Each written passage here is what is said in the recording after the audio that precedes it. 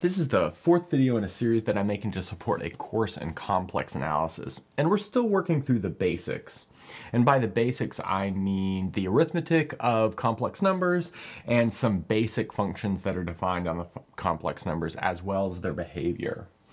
So far, we've looked at the square function, so it takes z and gives us z squared, as well as the square root function and its two branches. So today we're going to look at the exponential function and then the logarithm function, as well as its infinitely many branches, as we'll see.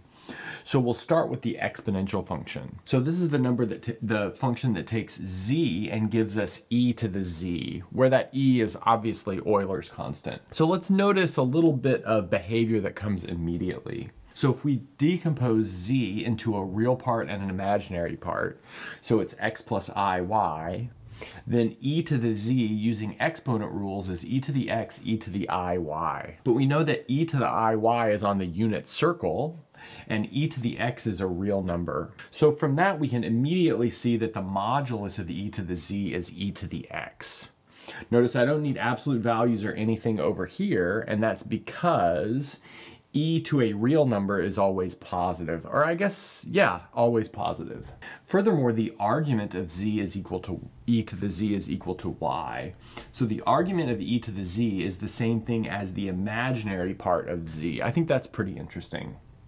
Furthermore, because of this behavior up here, as well as the decomposition of the e to the iy into cosine y plus I sine y, we see that e to the z has a period of 2 pi I. So let's get a picture going of what happens when we take something in the z plane and map it into the w, which is e to the z plane. So I've notated this here as the mapping where z is sent to e to the z. We're going to start by focusing on what happens to horizontal lines. So what I mean by that is, what if we start with a horizontal line over here in the domain, apply our mapping, what will we get over here in the codomain? Okay, so let's see it. Let's maybe start with something easy like the real axis. So I'll just highlight the real axis in yellow. So notice for the real axis, the imaginary part is always 0. And so here we're just getting e to the x. But like we talked about before, e to the x is always positive. So we're going to end up with something over here that has positive real part and 0 imaginary part. Well, notice that's just going to be the ray. Maybe it could be called the open ray, starting at the origin, not including the origin, and going out the positive real axis. Notice we cannot achieve the point 0 over here. And that's because e to anything is never equal to 0. Okay, so now let's look at some more. Let's maybe go up here to I times pi and see what we get. So let's draw a horizontal line here at I times pi. Now we're mapping a complex number whose imaginary part is pi over via this exponential part. Remember that the exponential map turns the imaginary part into the argument. That means the image over here of this blue line will always have an argument of pi. But an argument of pi means we are on the negative real axis. So that's going to go over in this direction. Okay, so that's looking good. So notice we've got this horizontal line up here gets mapped to the negative real axis. This real axis here gets mapped to the positive real axis. And maybe let's throw this in for good measure as well. Notice that down here, this e to the minus I pi will also be mapped to this negative real axis as well. That's because of this periodicity here. And also because the angle minus pi just sends us right back to the same point. Okay, so now let's go somewhere in the middle. Let's maybe go right here at I pi over 2. So this is the horizontal line where the imaginary part is always pi over 2. So that's going to be mapped to a set of points over here where the argument is always pi over 2. But the set of points where the argument is always pi over 2 is exactly equal to this positive imaginary axis. So that means we've got this horizontal line here being mapped to that positive imaginary axis. And then likewise, if we did maybe minus I pi over 2, that would be maybe kind of the next obvious thing to do. So minus I pi over 2. That's going to be mapped to points over there where the argument is always minus pi over 2. So that'll be this negative imaginary axis. And now we can start filling in some more. Let's maybe do I pi over 4. So that would be like this horizontal line right here. So again, the imaginary part is going to turn into the argument. So that means the image of this pink line will be everything over there that has argument pi over 4, but that'll be this ray right here that goes at a pi over 4 angle. Maybe let's point this out that this is a pi over 4 angle, just for good measure. Okay, so let's maybe put one more in, just so that we can really get a feel for what's going on. Let's maybe put one in right here. I'll do it in purple, and this is at I 3 pi over 4. So that means this is all the points with imaginary part 3 pi over 4. That's going to be mapped over here to points where the argument is 3 pi over 4, but that's going to be like a 45-degree angle between this positive imaginary axis and this negative real axis. So if we were to measure it like that, that's like an angle of 3 pi over 4. So I guess the takeaway here will be that horizontal lines, so let's write this down so that we know exactly what's going on here. So horizontal lines get mapped to, under this exponential function, rays from the origin. And I guess I should say we're not including the origin, but I'll just say that in words. Notice that we're never able to actually land on the origin. So just to reiterate, we've got horizontal lines here in the domain are mapped to rays from the origin over there in the codomain. Under this mapping, z is sent to e to the z. Okay, so let's clean this up and then we'll play the same game, but with vertical lines. We just investigated what happens to horizontal lines under our exponential map. Now we'll look at what happens with vertical lines. So like we did before, we started with the simplest horizontal line. So let's start with the simplest vertical line. And that simplest vertical line would just be the imaginary axis. So there we've got the imaginary axis here. So maybe let's point out that the imaginary axis will be all points of the form 0 plus I, y. And y can be anything. Well, since y can be anything here, and the exponential function turns the imaginary part into the argument, that means the argument over here can be anything as well. But let's notice that the modulus is equal to the exponential evaluated at the real part. The real part is fixed. That means the modulus of everything along this line will be equal to 1. So let's just sketch that out. So this goes to the point e to the 0, which is 1, and then e to the I, y, which is on a circle. Well, it's on a circle, radius 1, because e to the 0 is 1. So here we get a circle of radius 1. So we could write it like that. So let's maybe do a couple more just to get a feel for how this is going on. Let's maybe take the line which has real coordinate 1 maybe. So this is all points of the form 1 plus iy. So notice that's going to be mapped to e to the 1, e to the iy. And now again, since the imaginary part is anything here, the argument is anything over here. And since the real part is fixed at 1, the modulus is always e to the 1. Well, if the modulus is always e to the 1 and the argument can be anything, then we have another circle. This time, the circle is of radius e.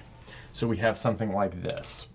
So let's point out that this goes through the number 1, this goes through the number e along the real axis. Okay, let's maybe do one more. Let's go back here to the point -1, draw a vertical line. So if we've got a vertical line there, -1, so this is everything of the form -1 plus iy as y trends between anything. Well, mapping that, we'll get e to the minus 1 iy. That means our modulus is always e to the minus 1 or 1 over e. And then our argument is anything. So that gives us a circle of radius 1 over e. So maybe it would be something like this. So this would be the point 1 over e here. So if we saw before that horizontal lines get mapped to rays from the origin, now we've seen that vertical lines get mapped to circles centered at the origin. Okay, so let's get rid of this picture and then we'll draw maybe a summary picture for both of these actions. Okay, so as a quick summary of our picture before, let's recall that horizontal lines turn into rays coming from the origin. So let's see, this line right here would be, this line right here would maybe be pi over 4. This is 3 pi over 4, and this is 3 pi over 2. That'll give us this ray, and this ray. Then vertical lines are mapped to circles. So maybe this would be like -1, 0, and 1 like we had before. So this has radius 1 over e, 1, and e. Okay, so this is a nice picture. Okay, so this is an important picture to remember, especially when we move to inverting it. In other words, looking at the logarithm function. But before we do that, let's do an example. So now let's look at a couple of examples. These are classic examples of sketching the region under the plane mapped under this exponential function. So let's say our first region is the region of all points where the real part is between 0 and 2. So the real part between 0 and 2 will be a vertical strip. So here, let's draw that. So that would be like the real part being 0, the y-axis or the imaginary axis. This would be like the real part being 2. That would be the vertical line, which is like x equals 2. So here we'll just put a 2 right here. And I've dotted them because we do not have a because we have a strict inequality here. Okay, so that means that we can shade everything in here, and that is the region described by this inequality. Okay, so let's see what happens to the boundary first. The boundary's not included, so we'll dot that. So this is a vertical line on the left part of the boundary. We know vertical lines go to circles. This will go to a circle of radius e to the 0 or 1. So we can dot that in right here. So there's our circle of radius 1. Then this guy over here on the right will go to a circle of radius e squared. So this will be something like this. So let's write this is e squared. This is the number 1. And then everything in the middle will get mapped to everything in this open annulus right here. So this is our picture. It's going to be this open annulus between circles of radius 1 and e squared. Okay, let's do one more. Now let's look at another example where we take all the points z whose modulus is less than pi over 4. Well, that's going to be a circle with radius pi over 4 and then everything inside. So it's a disk radius pi over 4. And here I've added the inclusion of pi over 4 just to make it a little bit easier to draw. Okay, so like I said, this is going to be a disk of radius pi over 4. So there we have something like this. Now let's put some points along this disk to figure out where those points get mapped. So I'll put this point right here, which is pi over 4. This guy right here, which is I times pi over 4. This point right here, which is negative pi over 4. And this point down here, which is minus I times pi over 4. And now let's see where each of these gets mapped. So the point pi over 4 will be mapped to the point e to the pi over 4. Maybe we'll write that over here, so we'll color code it. So this is a yellow dot. Now minus pi over 4 will get mapped to e to the minus pi over 4. That'll be actually fairly close to 0 because minus pi over 4 is obviously negative. E to a negative number will be smaller than 1. So that's going to be over there. Now let's look at these two. So this guy right here will get mapped to e to the I pi over 4. Notice that's on the unit circle. That's on the unit circle with an argument of pi over 4. In other words, its angle is pi over 4. So that's going to be somewhere right around here. Furthermore, this purple one, by symmetry, will kind of be down here. Now you could collect more points if you wanted to, but I think this is enough to maybe draw it. It might look a little bit like a circle, but it's not quite a circle. It's kind of heavier over here on the left. In other words, it's thicker over here on the left and thinner over there on the right. And now we can use Mathematica to sketch some images of curves very quickly just to get a feel for what's going on here. And then when we come back, we'll look at the logarithm function. Mathematica to look at some examples of the image of some certain curves in the complex plane under the function f of z equals e to the z. So let's see our setup. So like in the last video, we're going to be using this real imaginary part function that, like it did before, it makes a list which has the first component, the real part of z, and the second component, the imaginary part of z. So as you see, it takes 4 plus 3i to 4 comma 3. So you can think of that like an ordered pair for graphing. We'll also use the parametric plot function, which plots parametrically defined curves. So notice this is clearly the parameterization of a circle, and that's what we get. Okay, so finally let's define our function f of z equals e to the z to work with as we go forward and look at each of these curves. So the first one is a parabola. So we can parameterize a parabola where the x part is equal to t and the y part is equal to t squared. In other words, the real part is t and the imaginary part is t squared. So if we graph that, well, we get the parabola, which is good, and now let's graph its image. Okay, so I think that's a pretty interesting picture. Now let's keep going. So let's look at this example right here, which is y equals 2x minus 5. So we can parameterize that similarly. Since we have an x and a y part, y is defined as a function of x. So there we get, as we would expect, the line with a slope of 2 and a y-intercept of -5. My origin is a little bit weird. It's not set at the origin, but that's okay.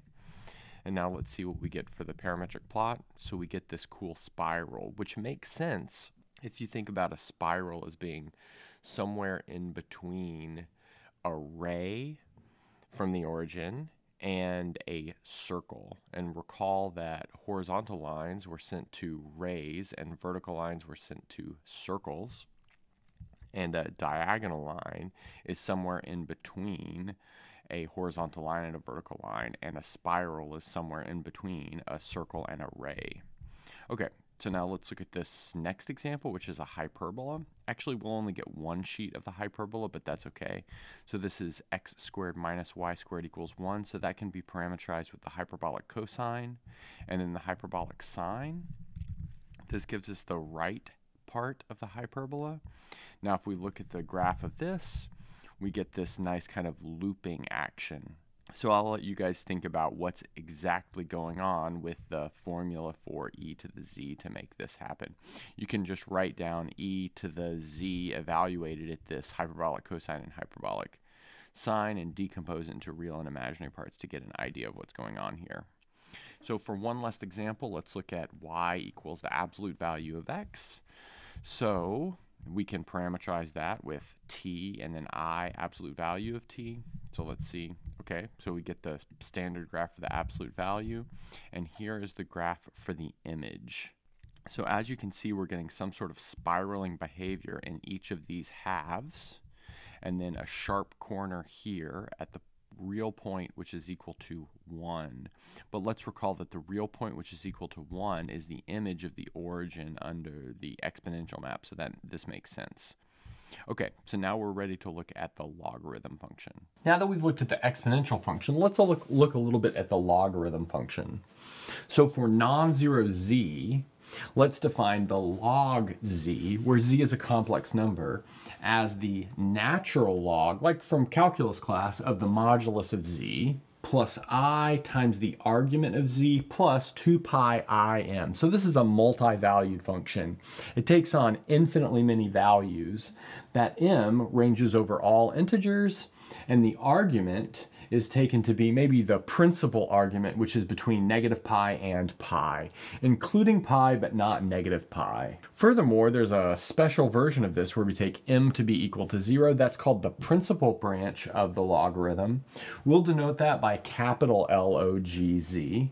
So that's just natural log of modulus of z plus I argument of z. So that's single valued. So let's look at some examples real quick. So let's look at the log of -1. Well, notice that's going to be the same thing as the ln of 1, because that's the modulus of -1, plus I times pi. So that I times pi comes from the fact that -1 is equal to e to the I pi. So pi is the argument of -1, and then plus I 2 pi m. So in other words, we have I pi plus 2 pi I m. Putting it all together because natural log of 1 is equal to 0. Okay, so let's maybe do another one. Let's maybe do the log of 1 plus I. Now notice that's going to be the same thing as the natural log of the modulus of 1 plus I plus, well, the argument of 1 plus I, well, we can calculate that. Well, the argument of 1 plus I, that's a number we've played with from time to time. We know the argument is pi over 4. So this is I pi over 4 plus 2 pi I m. So we need to calculate this logarithm of the modulus of 1 plus I. The modulus of 1 plus I is the square root of 2. So this gives us natural log of the square root of 2 plus I pi over 4 plus 2 pi I m. If we wanted to simplify this a little bit, maybe look at the principal branch, we could say capital LOG 1 plus I is equal to half natural log of 2 using exponent rules plus I pi over 4. It's kind of a nice succinct way to write it. So now that we've done a couple of basic examples, let's take inspiration from the pictures we made before of the exponential function to get a set of pictures for this logarithm function. Okay, so the problem with graphing the log function is that it's either multi-valued or it's not onto. Notice that this guy right here will only have imaginary part between negative pi and pi. But if we wanted to create something that was onto and well defined as a single valued function, maybe we would have to do something similar to what we did with the square root function and look at a lot of different copies of this function and somehow glue them together. And that's what we're going to do here. So here we have the principal branch, so z gets mapped to capital log z. Here z is mapped to capital log z plus 2 pi I. So that would be like taking m equals 1 here. Down here would be z mapped to capital log z minus 2 pi I. And this stack extends infinitely in that direction and infinitely down there as well, because this m ranges over all integers. So let's maybe start with the principal branch. So we'll take this array right here, it's pi over 4. This one right here will be 3 pi over 4, and this one will be negative pi over 2. So we need to remove the origin there because we can't take log of 0. That's the one value that we cannot evaluate at log. Now, this pi over 4 will go to a horizontal line based at pi over 4. I pi over 4, I should say. This will go to a horizontal line at I 3 pi over 4. This will be negative I pi over 2. So this will go to this line right here, this line right here, and then this line down here. Okay, that's from this principal branch. So let's see what happens up here if we have the same set of rays coming from the branch that is shifted up by 2 pi I. So if it's shifted up by 2 pi I, we just get this same collection of horizontal lines, but they have been shifted up by 2 pi I. So we get something that looks like that. So now what happens if we look at the same set of rays down here? But the rays down here now have been shifted down 2 pi I. So that'll give us something like this down here. Now something a little bit more interesting is happening with circles. So a circle of radius 1 here will not be mapped to the entire imaginary axis because the imaginary values of the output here can only be between negative pi I and pi I. So that means it looks something like this. So it goes from here with an open circle up to here with a closed circle. So that would be the map of this blue circle. Now let's do a circle of radius 1 here, and we'll get a similar picture, except now we'll have an open circle at this, and then shading all the way up to a closed circle up here. And then finally, if we look at a circle of radius 1 down here, we will have a closed circle here going down to an open circle here. And so the logarithm function will take these circles, depending on the branch, to little line segments that are half open over there in the image. So now we'd like to talk about how to glue all these copies of the logarithm together into one cohesive function. And the way that we can do that is to remove the negative imaginary axis from all of these, and then label the above it with a plus and below it with a minus. So we'll do that on all of these copies of the complex plane, which represent all of the different branches of the logarithm function. Okay, so we're cutting out the imaginary axis, or the negative imaginary axis. And from here, what we'll do is slightly distort these and then glue them together. But we've got an infinite copy of each of these, so that'll give us something like an infinite spiral. So maybe I'll put a picture on the screen right now of what that infinite spiral looks like, and then we'll end with some warm-up exercises. Okay, so now we're going to repeat some of these examples with the logarithm function.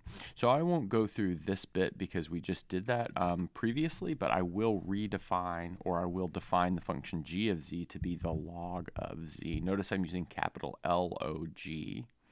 That's because, well, one thing, Mathematica always uses capital letters for its built-in constants and functions, but also this is the principal branch.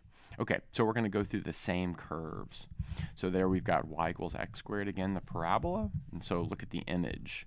So I think that's pretty interesting. It's like asymptoting down here to 0 in the negative direction, or sorry, down here, and then it's asymptoting. That's probably something like pi up here. Maybe we'll extend this to see what's happening to the right. Okay, maybe we'll extend it a little bit further to 7, and then maybe here we'll go -7. Oh, -7. Okay, so that seems to be having a horizontal asymptote for each of these sheets at, that's probably like pi over 2. So that probably has to do with this half of the parabola is one of those, and then this half over here of the parabola is another one. Okay, so let's look at the image of this line y equals 2x minus 5. So let's recall the exponential function took rays from the origin, or sorry, took horizontal lines to rays from the origin. So the logarithm function goes in the opposite direction, so we should think about that as we're looking at this map. Okay, so that's interesting. We get like a parabola facing to the right.